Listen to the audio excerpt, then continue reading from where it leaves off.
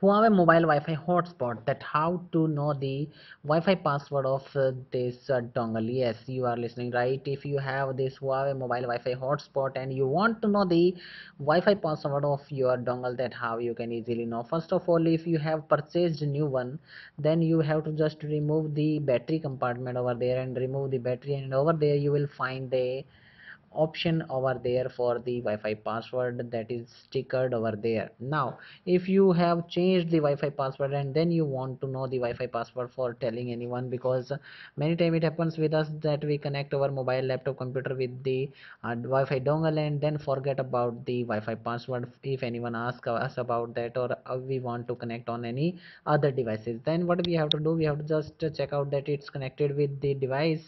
I mean mobile phone, laptop, computer, wherever you want to do so.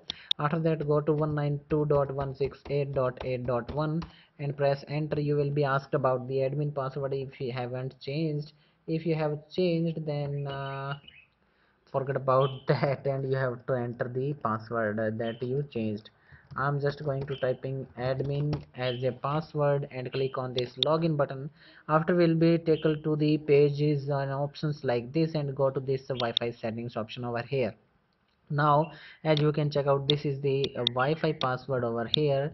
When you click on this I button, and you will see the Wi-Fi password. That's your Wi-Fi password of your Wi-Fi hotspot dongle.